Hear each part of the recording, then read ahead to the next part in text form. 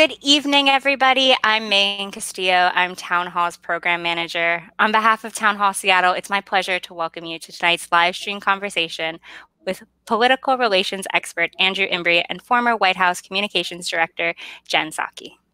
As we get underway, I would like to acknowledge that our institute stands on the unceded traditional territory of the Coast Salish people, particularly the Duwamish.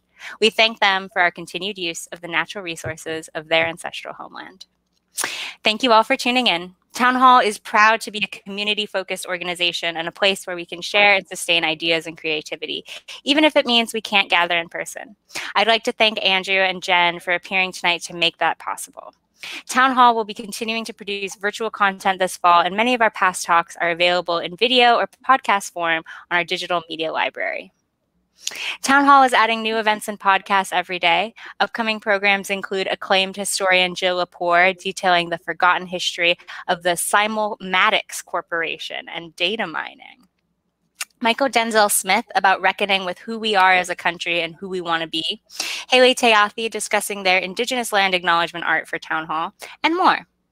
Town Hall is the nonprofit and the nonprofit community at large have been put under significant strain due to the event cancellations and the ever-changing landscape. We hope you will consider extending your generosity to help support us during this difficult time by making a donation by clicking the donate button at the bottom of your screen or becoming a member. You can make a donation online or text Town Hall to 44321 to give. Our partner booksellers have also been hit by the negative effects of the COVID outbreak and can use your support as well. If you're interested in supporting local independent bookstores by purchasing a copy of the book being presented tonight, please use the link on this live stream page to purchase through Elliott Bay Books.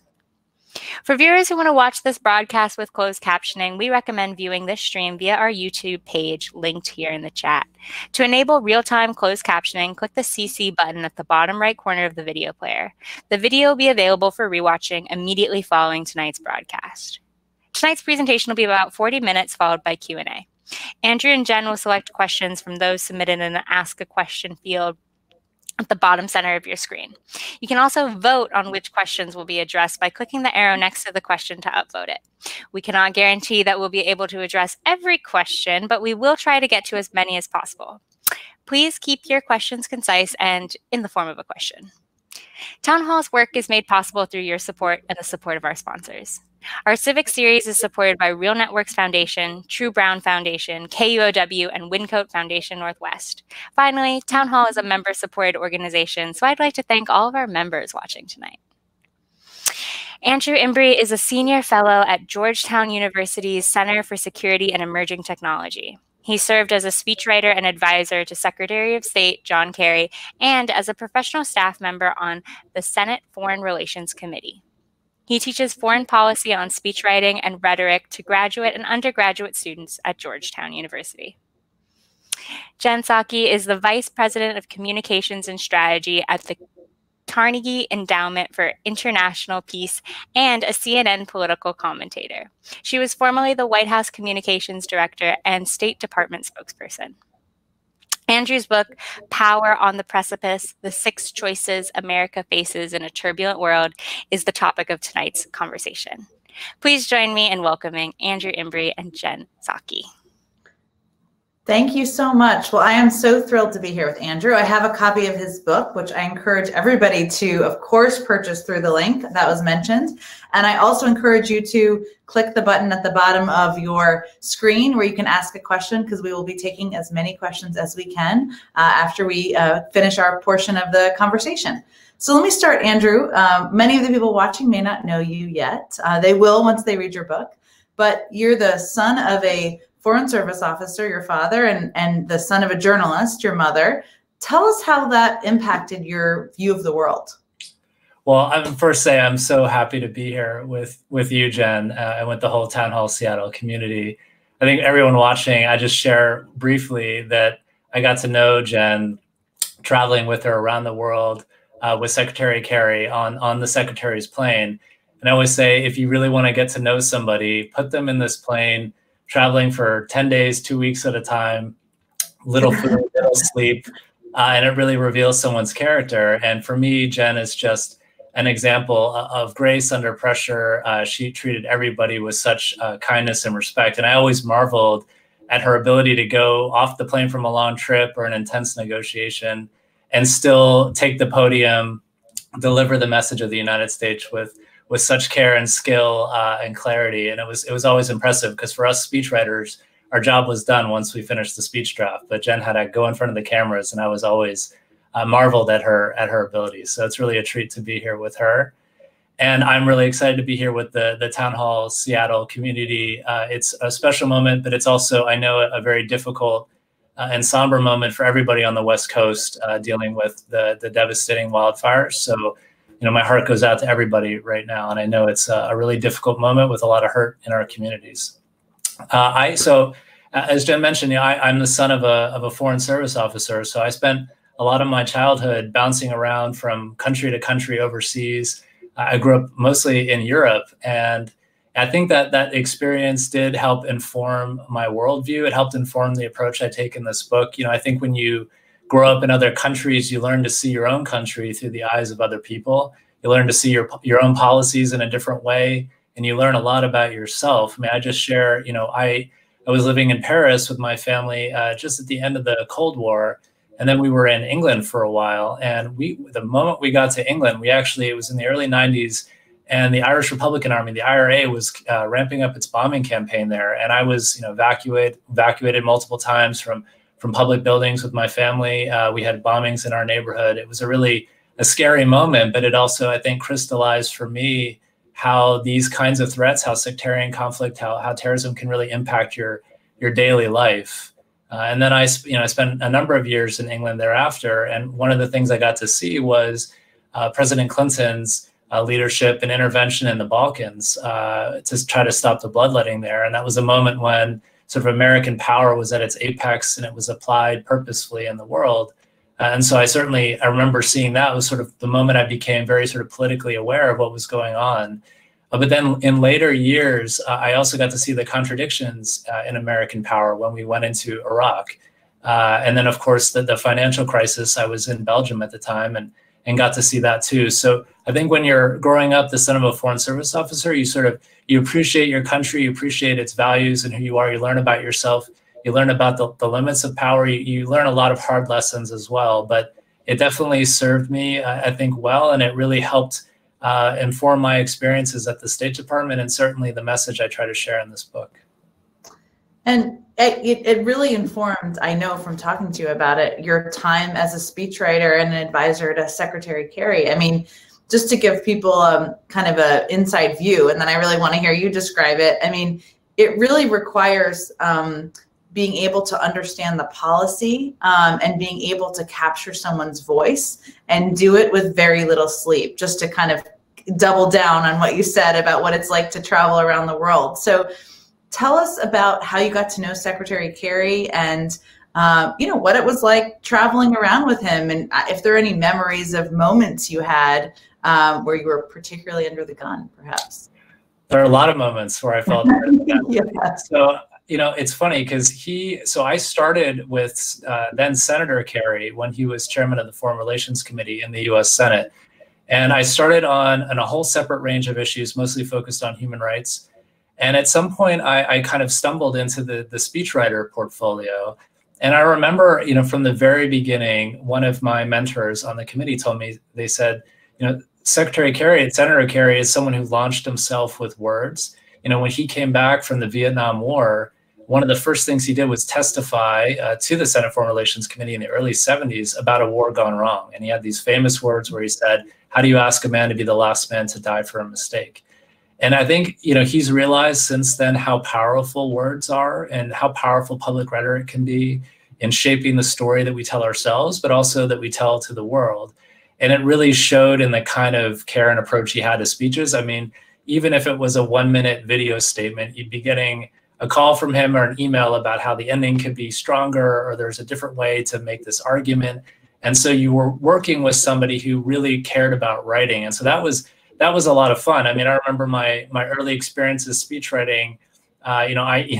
Where there were times when you think that you're doing a great job, but really you've produced a draft that has a lot of stock phrases and cliches, and you learn very quickly how to try to listen to him and try to capture his voice. And I think part of just share with listeners today, if they're interested in speech writing, part of the challenge isn't just mimicking someone's tone and voice. It's also trying to get inside their head, try to learn about them, how they make arguments. I had to go back and, I read a lot of work from the 60s and 70s, watched movies. You try to learn about them and who they are. But it's an incredible experience. I share one thing about writing for him that did inform a lot of the book that I write, which is when we were working on a speech many years later when he was secretary, and it was to the UN International School. This is a high school that's incredible because it welcomes students from around the world. It's sort of its own mini UN. And it was a tough speech to write because how do you write a speech that appeals to that many different people from so many different cultures? And one of the things he said to me really stuck with me. He sort of told me about how his father, Richard Kerry, who himself was a diplomat, used to tell him, the art of diplomacy is seeing a country through its eyes, through the eyes of its people. And, you can tell from my early experiences as a son of a diplomat that resonated with me. And I think it's an approach that Secretary Kerry took quite often, is to try to see how problems and challenges looked. And it's funny because you wouldn't necessarily think that trying to take someone else's perspective is a critical task for the US Secretary of State, but it's hard to think of a foreign policy problem you can solve without it. And so in this book, the reason why I talk about big, fateful choices for America and do it by telling the stories of leaders who've wrestled with those choices is I'm trying to learn how to see these problems through the perspective of different people. And I think I learned a lot doing it. And it's, I think, a powerful way to try to convey the stakes of the moment we're in, which is so serious. And we have, so many big decisions ahead. So in a way, that's how his lessons really informed my approach as well. I will also add on a light note that he was, as hard as what Andrew just described is, he also was obsessed with missing commas or missing punctuation. So, it was a very challenging job you were able to flourish in. So I want to dive into some of the stories that you talk about in the book because they're so interesting and they span quite a lot of issues. And I hope some of our questioners, again, you can ask a question by just clicking at the bottom of your screen. You can ask Andrew about anything. But I want to ask you about, you tell a story about one of America's intrepid negotiators on North Korea. And what people don't know who haven't had the opportunity to kind of travel around or sit in the negotiating room is that these negotiators are doing the work day after day. It is an incredible grind. And then oftentimes the highest level diplomats or even the president that people know about are the closers, really. So tell us about what you learned from him. Take us into that negotiating room. Sure thing. I mean, I think this is one of the things that I try to convey in this book. In a way, it's almost a love letter to diplomacy and to our diplomats, because I think they can never get enough credit because often they work behind the scenes and it's really hard to see all the good that they're trying to do in the world and all that they do to protect America and to promote our values. So I try to tell some of these stories in the book. So this one in particular, this is one of the 6 choices, and the choice itself is persuasion or coercion. It's a question of how does a great power, a superpower, deal with other rising competitors? What's the right approach? Whether it's a big rising competitor like China, or whether it's a country like North Korea. And the story I tell is about a diplomat named Bob Gallucci. And this is back in the early 90s. And North Korea had announced its intention to withdraw from an important multilateral treaty called the Non-Proliferation Treaty, and to kick out inspectors. And this was really important to try to keep a lid on its ambitions nuclear and try to make sure its nuclear program didn't develop. And so he was called into action. And it was an interesting story because this was right in the middle of a transition between administrations. He was at the tail end of the George H.W. Bush administration, and incoming Clinton administration officials told him at one point, you got to clear out your office and get out. And he couldn't believe it. And he tried to press his case with the incoming national security advisor. And not only did he get to keep his job, but then they gave him the gift of working the North Korea file. He took a little bit of pleasure going back to that transition official and saying, I guess we're going to be working together. And he's a humble guy. He has a wry sense of humor. But the interesting thing about this portfolio from his perspective is he felt he didn't know too much about North Korea. He didn't speak the language. He felt that they probably needed someone higher profile. But what he was really saying modestly was that they needed somebody who understood nuclear weapons. And he really understood the mechanics of it, the physics behind it. And so he took on this task, and one of the first things he told me was that there was sort of a two-level game going on. On the one hand, he had to deal with the strange sort of bureaucratic politics at home, all the different players and actors on the US side who wanted to really, had multiple different objectives when it came to North Korea. And then, of course, he had the incredibly complex challenge of dealing with the North Korean nuclear weapons program. Mm-hmm. And so he's constantly juggling these different objectives. And he tells the story of meeting first with the North Korean team in New York and describing sort of this bizarre image of them coming in with enormous ill-fitting suits and then a sort of lapel pin of Kim Il-sung. And one of the negotiators loved Gone with the Wind and kept saying the phrase, the dogs bark, but the caravan passes on. And he sort of has this very rich, colorful description of the scene, but it was a deadly serious negotiation. Mm-hmm. And so they were trying to hammer out the details, make sure that the North Koreans came back into the NPT, to this treaty, allowed inspectors back in. And fast forward a year or so, and the pressure for military action was really building. And I think people sometimes forget that this was really on the table, and that we were making preparations with our military, and it was a serious challenge. And he always had a hard right flank to worry about in the US that didn't really believe that negotiations would get anywhere. And right in the middle of this, President Jimmy Carter makes an appearance, and he had been keeping the former president briefed at the behest of President Clinton. And it turns out that President Carter was actually invited to North Korea to try to diffuse this challenge. So it's almost a separate track from what they were trying to do. And Bob Gallucci says, sort of, I wasn't master of the universe. And I think it's a lesson about not only the conflicting objectives that we have to deal with, but surprises along the way when there are these big negotiations. And it turns out that President Carter had tried to sort of iron out a deal, but some people in Washington weren't so happy about that. And Bob sort of tells this story, and he's kind of caught up in the middle of it completely. But they tried to push for this agreement and push and push and push. And eventually, in 1994, they got an agreement.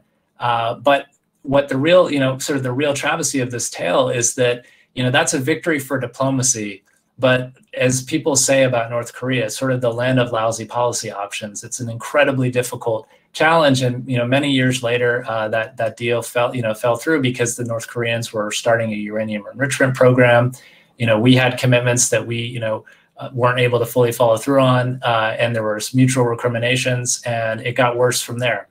And since then, we've seen it get harder and harder, and even sort of presidential summitry over the last 2 years certainly hasn't solved it. And so we're kind of where we are, and I'm happy to sort of delve into this in more detail if listeners are interested. But to me, this is a sort of a testament to what our diplomatic capabilities were to try to deal with a tough challenge, to try to keep North Korea from breaking out and developing nuclear weapons at the time in the early 90s. And it's tough work, and there are always trade-offs involved. And so that's sort of the story I was trying to tell. Well, I hope if people have questions about North Korea or anything, hit that button, ask a question at the bottom. There's so much to be said about, this issue in particular. But I think one of the things you said is so important for people to remember who are looking for some light in these times, which is that there are a trove of diplomats, foreign service officers, civil servants who are experts on these issues, who are kind of waiting and prepared for the moment when diplomacy will be ripe. And hopefully, maybe it will be at some point in this issue. So let me ask you, Andrew, about another one of the decisions and anecdotes that you talk about in your book. And one of your chapters deals with an incredibly grave decision, which is whether to send troops into harm's way. And I think, I know President Obama used to say, probably every president says, the hardest thing they do is writing letters to the families of fallen soldiers. You tell a moving story about one young lieutenant in Afghanistan. What did you learn from him? And kind of what's your view on how we can prevent getting trapped in costly occupations in faraway lands? What does it mean for our engagement with the Middle East? I think this is one of the hardest questions in there, so I hope that's okay. No, it's one of the hardest questions. And so this is for this chapter, it's called Core or Periphery, and it's one of these central choices for a country, which is, do you intervene in faraway lands? When, where, and how should you employ military force? And I tell the story of a young lieutenant. His name is Dan Brzezinski, an incredible person. And I actually met him on a separate issue on the Disabilities Convention when Secretary Kerry was in the Senate, was actually trying to move this through the Senate. And he eventually tried again when he was Secretary of State. And Dan was a very eloquent advocate for this convention to protect the rights of persons with disabilities, not only here at home, but globally. And Dan he grew up in Georgia, and he always dreamed about joining the military. His brother was Air Force ROTC, and he wanted to follow in his footsteps, but he wanted to lead troops in action. He wanted to lead in infantry. And one of the interesting things that I found talking to Dan, and I've noticed this with other folks that I've talked to who have served, is one of the big motivations for him was to be there with other people, to protect them, to be in solidarity with them when they were fighting. You know, sometimes they're grand ideals when it comes to war, and there's just sort of the on the ground reality of being there side by side with somebody else, protecting and fighting with them. And he went to West Point. And Afghanistan was a big part of their dinner table conversations, and it was looming over them, especially as they were graduating and figuring out what they were going to do. And Dan had his doubts about the war, about whether it was the right thing to do, but he wanted to go fight and serve, and he knew that his government had declared it justified, and he wanted to go do his part. And so he goes to Afghanistan, 2009, and it is. I think one of the first things he notices is, just sort of the incredible disparity, sort of between where he was coming from and this land very far away, incredibly poor, has suffered sort of brutal internal conflicts. And one of the challenges that he faced, and I tell this story in the book, is he led these dangerous patrols in areas in the south in Kandahar. And it's one of the, imagine being there, you don't have the right counter IED equipment, you don't have bomb sniffing dogs, you never know whether one step will be your last step. And he was at the time trying to protect a hamlet in the area in Kandahar. And I tell one story where he is on a search with his men, and they're going through this orchard trying to reach this area. And they cross an irrigation canal, and they cross this bridge, and a bomb goes off, and a terrible tragedy. And Dan lost one of his closest friends, and he had the suspicion that the Taliban and others were trying to target people with radios. And so he carried the radio himself. And I won't tell the whole story, but he experiences some really harrowing things on his tour of duty.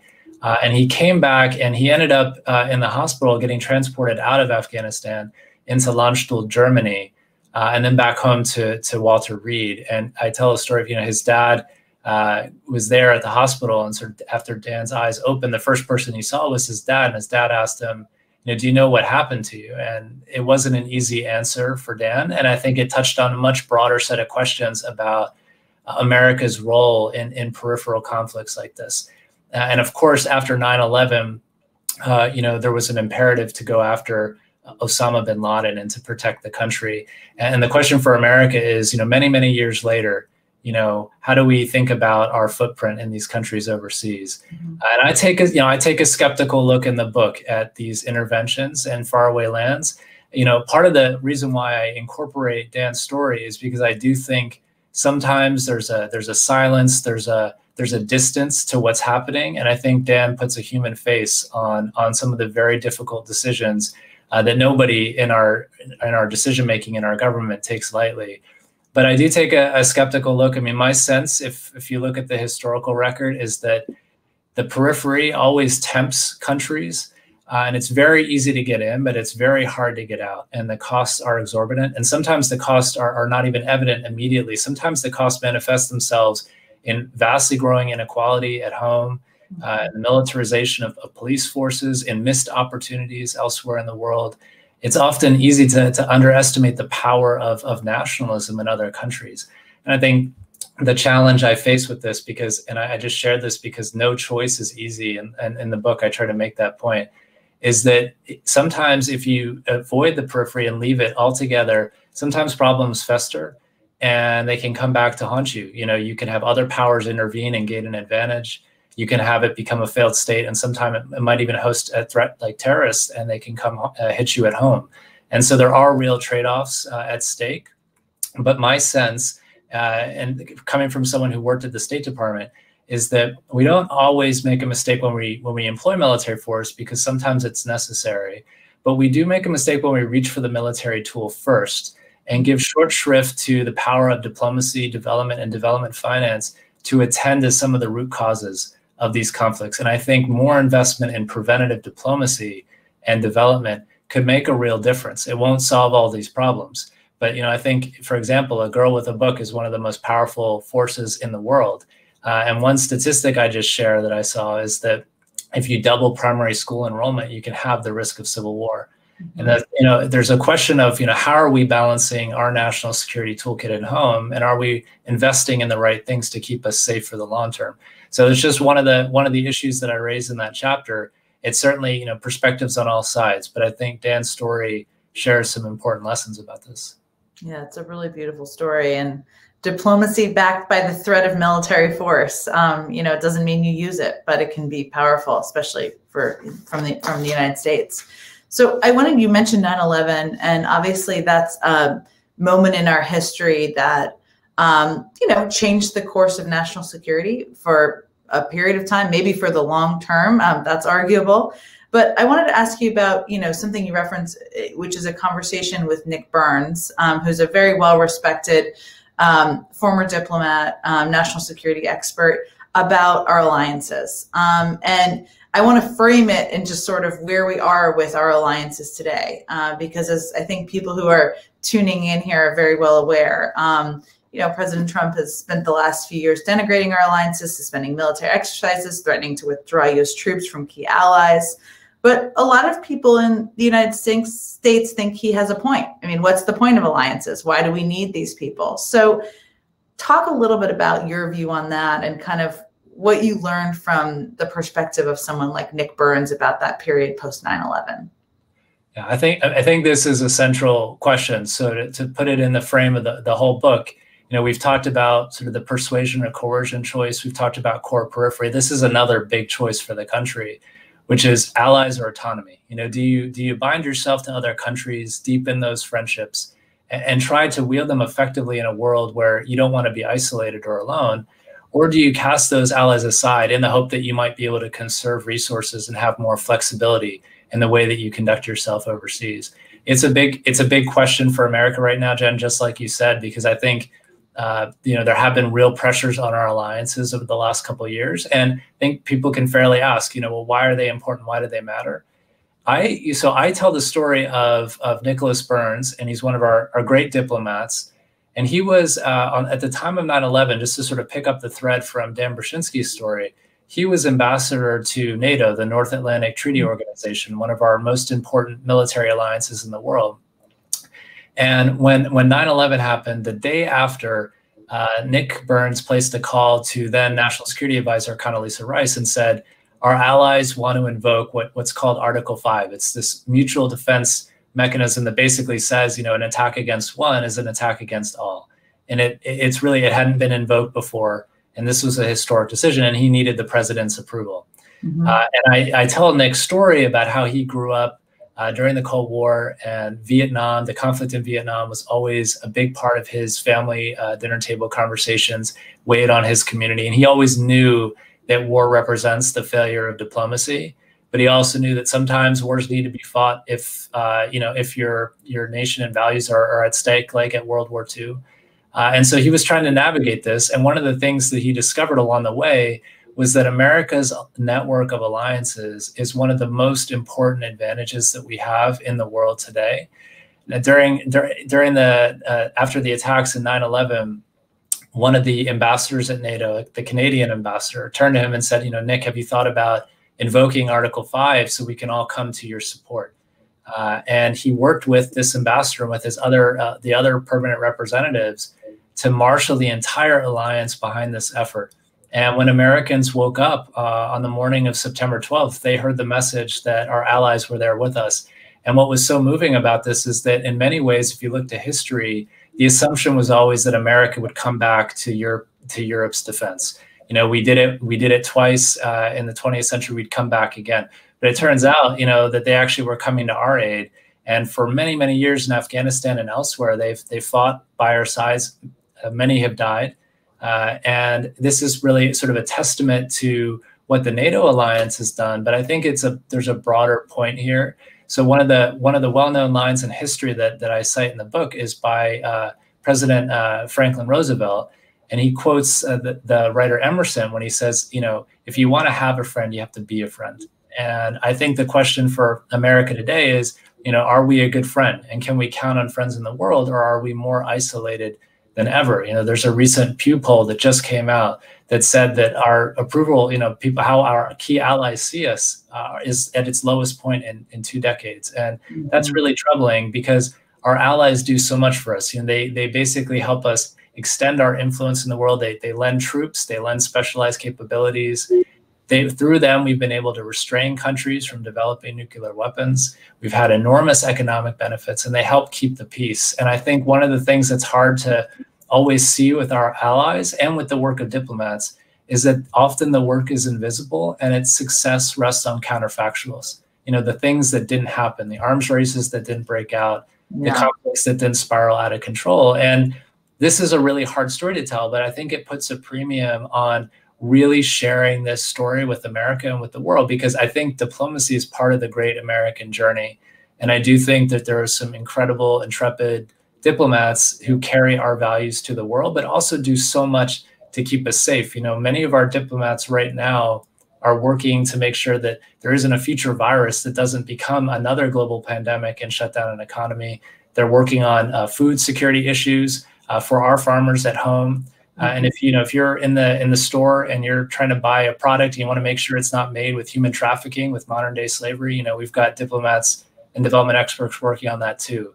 And our alliances are one way. It's a vehicle for us to project influence and to work on all these important problems. And so for me, Nick Burns' story is sort of a real life, sort of modern sort of tale of leadership by, with, and through our allies, and showing what it means to be a good friend in the world. And I think it's an important time to remember, because sometimes that history seems pretty distant, but it really has relevance for us today. And you touched on this. Well, I'm just going to give people another prompt to ask a question, because we're going to take questions soon. So it's very easy. Just click the little box at the bottom. It says ask a question. You can type it in there. I want to ask you, you wrote this book, and you mentioned coronavirus. You wrote this book before the pandemic hit. A lot of people, including people who may not even be supporters of President Trump, don't see it as an international issue, right? People see it as a domestic issue and one where we need a vaccine for Americans. Talk a little bit about how the arguments in your book, I know you wrote this before the pandemic, are kind of challenged or reaffirmed by what we've seen and what we need to do moving forward. This is, in a way, we are in the middle of a fog of crisis right now, and it's so hard to kind of see where we're going to go. But the devastation has been absolutely abundant and clear, and it's extraordinarily distressing. And we can see how important our public administration is, how important government is, how important state capacity is. We're living the consequences right now. And I think it just goes back to this point of, who do we value in our workforce, and what kind of stories do we tell to make sure that everybody knows how important it is to have effective, agile government, so that we can, make sure that things like this don't ever happen again. So in terms of the pandemic, so part of me looks back to history to try to situate, how we can expect the future to be.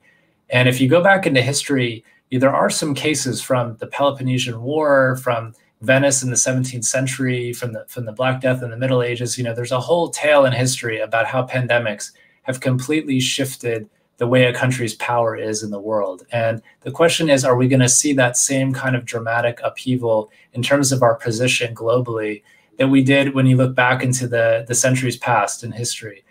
I think the picture is murky, but I do think that there are some clarifying truths about what we've seen. If you start on the home front, I do think that this was more than just an epidemiological virus. It was a social virus, an economic virus, a political virus. It really held up a mirror to our society and revealed some troubling things about our social inequities, about racial injustice and discrimination, about divisions between urban and rural, our political dysfunction, So there's a lot that we need to fix at home. And many of these problems predated the pandemic and have only been accelerated by it. And so I think it puts a premium on, like, what is our social compact at home?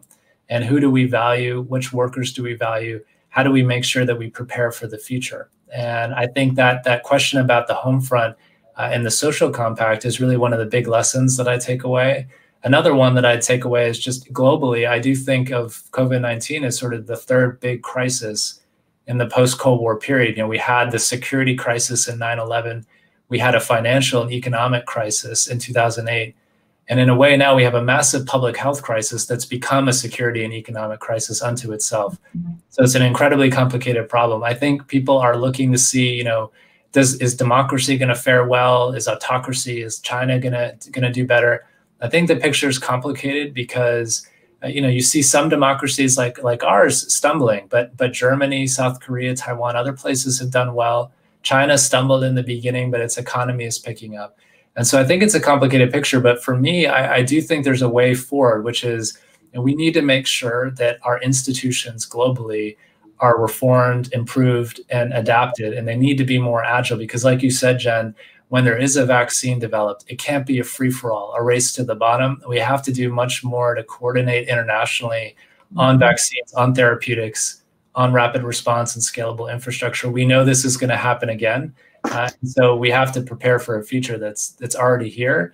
And the last thing I just say, and I think this ties into all of our discussions about diplomacy and development, is what do we really mean by national security? You know, I think it's obviously critical that we have a strong military, but what does it mean when a pandemic, you know, kills almost 200,000 Americans, shuts down our economy? And right now, if you look at how we spend our money, you know, the estimates vary, but I saw one estimate that said that we spend about $2-3 billion on infectious disease, but $180 billion on counterterrorism.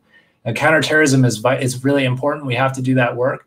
But is it that many times more important than a pandemic that has killed so many Americans and really destabilized the whole world? We have to make sure that there's a balance in our national security toolkit and that we're making sure that those interests are represented at the table so that we can be strong for the future. So an enormous challenge with no good answers, but I do think that there's a roadmap that we had in place during the Obama administration on pandemic disease. And I think that there's a place that we can get back to where we're really investing in pandemic preparedness and response so that we're strong for the future and don't have to go through this kind of thing again.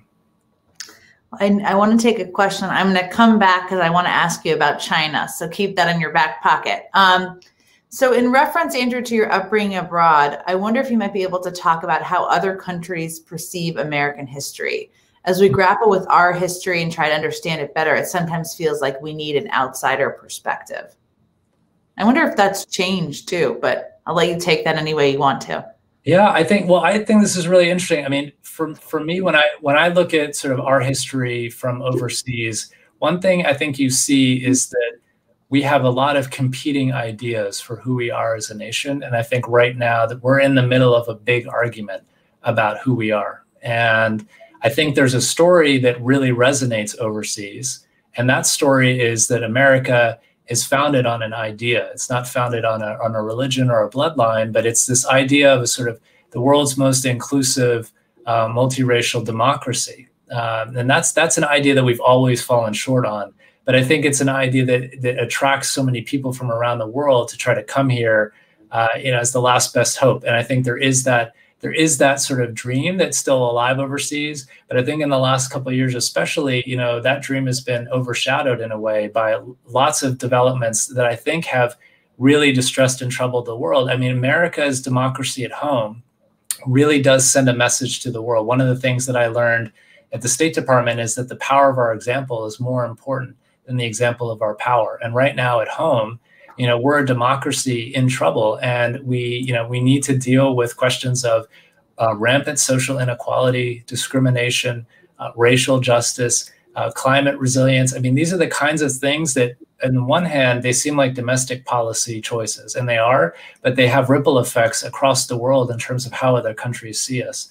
And so if we're thinking about an agenda for moving forward, one of the things I'd say is I think we need sort of greater resilience at home, and we need solidarity with democracies in the world. And that means revitalizing the purpose of democracy and showing that we understand nothing's inevitable, and that there are many competing ideas for the country, but that we're willing to fight for and reclaim that best of our tradition, which is an America that's about we the people, that enlarges that definition and tries to aspire to that view of sort of an inclusive, multiracial, multi-ethnic democracy, which has always been sort of, I think, as someone who grew up overseas, the quality that inspires the most people. But I think the world is really looking and wondering whether America will reclaim that promise again. And a somber message is that I don't think they're going to keep looking forever. You know, I think at some point people make decisions and they say, can we really rely on America? To go back to that quote, you know, to have a friend, you have to be one. You know, I think we have to really ask ourselves hard questions about our role in the world and the kind of friend we want to be to other countries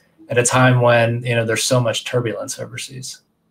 Yeah, good perspective. I think to offer people in the times we're living through. We need to do a little introspection before we start pointing fingers sometimes, especially in diplomacy. So I wanted to ask you, I mean, there are a few trickier, thornier issues than China and the U.S. relationship with China. And it's become quite a political issue, and not long before this year, but it's long been a political issue. But in the wake of COVID and, you know, a rising China, how do we navigate the path forward? I mean, what kind of cooperation is possible? Because we need to work with China on issues like climate change and, of course, on addressing pandemics. But there are also areas where we have concerns, aggressions in the South China Sea and other places. What should that relationship look like moving forward? I think you said it, Jen. To me, that the central challenge is how do we manage and shape a deteriorating U.S.-China relationship in a way that protects our core interests and values, but doesn't court disaster or forfeit the opportunity to cooperate on these big global problems like climate change and pandemics. I think, you know, in a way, this ties into one of the last choices I look at in the book, which is this choice of open or closed. And in many ways, this goes back to an event in 2001 when China entered the World Trade Organization. And in a way, it was this big shock to the system. And I think many countries struggled to adapt, but America especially. And there's always been this debate. You know, we've been engaging China for a long time, you know, since the late 1970s. When we had normalized relations with China, engagement's sort of been our go-to policy in the hope that China would become what was called a responsible stakeholder. And engagement always had sort of a deterrence dimension, always had this, you know, approach where it wasn't just about cooperation, it was also about competition. There was always that mix. But I do think right now we are in the middle of a debate and a new consensus forming that we need a much sharper, more competitive approach. And some people even go farther and say we need a confrontational approach. We need sort of a new containment. And I think sometimes we are stuck between these polarities of engagement or containment. And I think a wiser middle ground approach is a shaping strategy. And what I mean by that is, and I think this is a lesson I learned from another one of America's great diplomats, Bill Burns, who was he was an ambassador to Russia. He was also our deputy U.S. Secretary of State. So he's a really knowledgeable, legendary figure in diplomacy. And he would say that on China, you know, instead of trying to shape its internal trajectory, and in my view, I think, you know, trying to do that is unlikely to be successful. We should try to shape the environment into which it rises. And I think we can do that. I mean, we have a whole range of tools to try to shape that environment. We have our allies and partners in the Asia Pacific. We have new partners like India, and I think could do a lot more in Southeast Asia.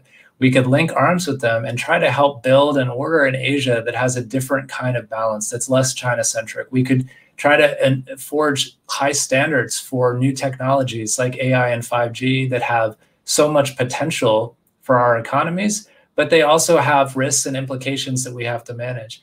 We can get back into the business of forming high standard trade agreements, but this time do it in a way that protects and supports our middle class at home. And so there's a whole range of tools that we can have. And my sense is that on this question of China, which is incredibly complicated and in a way that, you know, easy answers are hard to come by, but I do think a shaping strategy where we're thinking about our comparative advantages and strengths is really important. And the last thing I would just say is that instead of letting the competition with China distract us from our purpose, I do think we need to first and foremost invest in ourselves and shore up our own economic competitiveness and resilience and that of our allies. Because I think if we start there we're a confident nation, and we can cooperate then with China from strength on the issues that we care about, like climate and pandemics. And we can also recognize that at the end of the day, if this is a contest of models, we need to make sure that we're living up to our democratic principles at home and showing that we have a clear contrast and an alternative. And that's what I mean by resilience at home and greater solidarity with democracies in the world, because I do think our values matter in our foreign policy, and leading with those is important, but leading with those smartly and not letting it become an ideological crusade. So I do think this shaping strategy presents a middle ground, and that's what I'd offer on this hard topic. So Andrew, I'm just gonna take another question here. It seems like there is so much nuance in diplomacy. That's absolutely true. Can you talk about an experience when there was a faux pas that made a big difference in a negotiation mission? Putting you on the spot a little bit, but hopefully there are some examples. Well, let me say this. There are a whole range of protocols and delicacies in diplomacy, and the opportunities for miscalculation, misinterpretation are quite common. And part of diplomacy is showing respect for another country.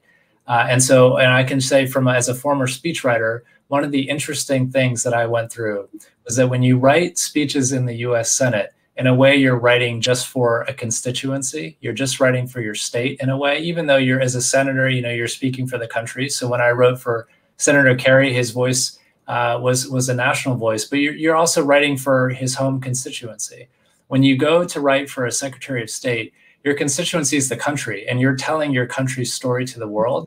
But what's so interesting is that when you go to another country, you are also sharing their story with them. You're telling their country's story as a sign of respect to show that you care about who they are, what their traditions are, and hopefully you find some meeting points between your national story and theirs. And that's where the real magic of diplomacy happens. I can share one brief anecdote from my own is that I remember a trip to Sri Lanka. It's a very small faux pas, but these kinds of things can matter.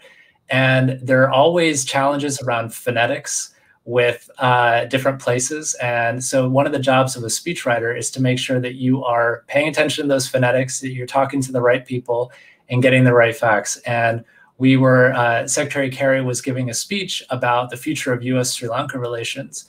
And there had been a war there, a civil war there. There was need to invest in reconciliation, and it was an important moment and an important visit for Sri Lanka. And there was a phrase at the top of the speech that we had put in the local language, and a thank you to the institute that was hosting us. And I thought I put in my homework and got the phonetic right. But it turned out that the phonetic was not right, and the person who let me know that was the foreign minister of Sri Lanka. So it was a humbling experience, and also teaches you that even these small details matter a lot, and you have to get them right. And so just you do your best the next time. But it's even those small things. I think that's what might be interesting for people, is that even these one lines at the beginning of a speech do really matter. And so your words are watched very closely when you're a speechwriter, when you're a diplomat. It's something that I thrived on and I loved, but there are these stories that always are humbling and remind you of the lessons. Absolutely. I will add, and I encourage people, we have just a few minutes left to ask a question if you have one. I will just share one anecdote. The first foreign trip that President Obama did was it to, I believe it was to Saudi Arabia, or not the first foreign trip, but one of the first trips he did to Saudi Arabia. The senior staff, when they went back to their rooms, many of them had these briefcases full of jewels that were in their rooms. And this is something that often happens, where foreign governments who are hosting you will leave gifts and provide gifts. And I think the most sophisticated ones know that you can't keep them. It's still kind of a sign of, it could be a power play, could be a sign of welcome. There's lots of ways to analyze it. But, it was the first exposure that a lot of these staffers had to kind of this journey. So they go back to their hotel rooms and there's like a briefcase of earrings, watches, necklaces, everything. And they learned the hard way that the secret is these all have to be given back because US law doesn't allow you to accept them. And there's basically a vault where all these things are, which is kind of an interesting part of diplomacy. But So let me take, oh, we have good 2 questions here, Andrew. Andrew, did you work with Secretary Kerry during his presidential bid? And if so, what was that like? How did it change him, if at all? So the short answer is I didn't work with him. And even if I were, there's a strict line between what you can do if you're working on policy questions in the Senate or the State Department in his campaign. But one thing I can share that I read about, I watched him, is that I think when you run for president, you get a sense of the scale of the country in a way that's very hard to do in any other experience. You get a sense of how big, how diverse the country is. And in a way, whenever I wrote for him, I always sort of felt like he had many stories, many levels in his mind, many concerns. And I think it taught me that decision makers sometimes see things from a completely different perspective. And when you're one of the staffers, you know, you're worried about your one issue. I've got a speech to write, or I work on this one portfolio. But the amount of information coming at these senior leaders, the concerns that they have, the experiences they've had, sometimes take place on a different plane. And at your job to try to support them is to ask yourself, you know, how can I try to put myself in their shoes, try to imagine that there's these larger concerns at stake. And can I write a speech in a way, can I write a memo in a way that speaks to that? And I think running for president actually really helped Secretary Kerry as a diplomat, because you realize, first, the country you're representing and the stories that are at stake, that the hope and the hurt in the communities, you carry that with you. And the second is that I do think having an understanding of politics, having an understanding that everybody has a need for an explanation, helps you as a negotiator. Because when you're negotiating, maximalist approaches, my way or the highway, usually doesn't work. You have to recognize that there needs to be some sort of compromise, and that compromise isn't capitulation. And then that's the art of diplomacy. Yeah. I think Secretary Kerry always knew this, always had this in the back of his mind. Yeah, that's such a good point. I also saw him use his failed run for president, sometimes talking to foreign leaders who needed kind of a pep talk or a better understanding that he understood the politics they were navigating as well. One politician to another. All politics is local, even globally. So this is a great question to end on, Andrew. Could you please recap the choices referenced in the title? And just as a reminder, you can click, there's a big green button you can click to buy the book. That should be on your screen.